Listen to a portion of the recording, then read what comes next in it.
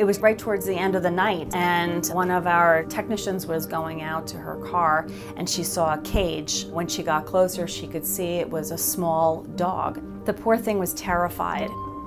We got her into the hospital and rolled her into one of the kennels in the back.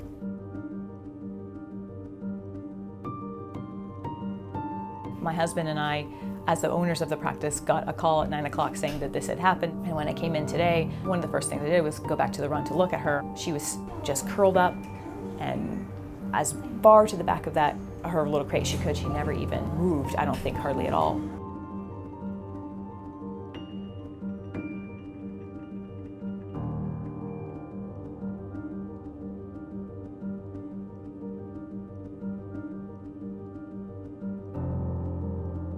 I knew that we needed to get her out of this small crate.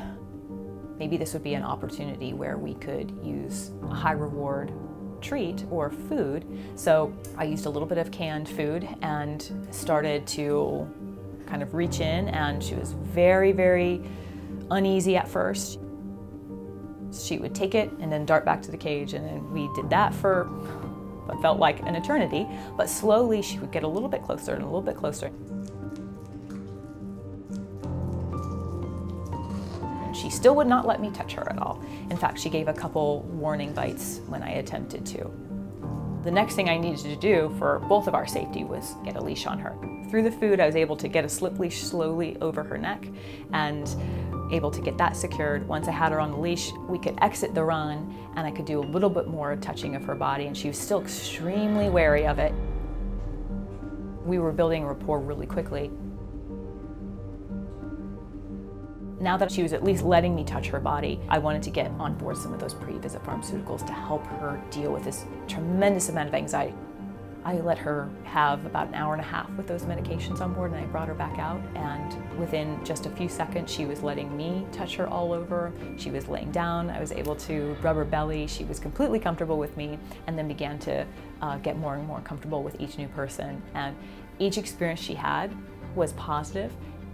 The day's not even over, and we were able to draw blood on her, do a full exam with an ophthalmoscope and an otoscope, and she couldn't be more relaxed.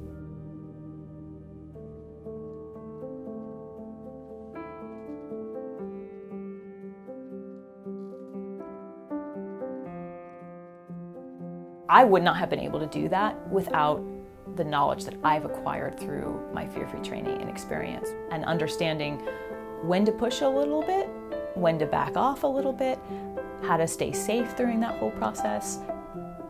Without being fear-free certified, I think my first instinct would have been to get a leash on that dog as soon as possible and pull her out of that carrier instead of being patient and letting it be on her timeline. What number are you from last night? I was thinking about her a lot last night after I got home. Seeing her out it was such a sense of relief. My feeling was that if animal control had come to get her and she acted like that with animal control, she probably would have been destroyed. And I was really proud of Dr. Reck that she went back there and she gave this dog a chance. It's been really rewarding to see how fast we can take a patient with such high levels of FAS and literally put her down to a 0. She was literally above a 5, and now she's a 0.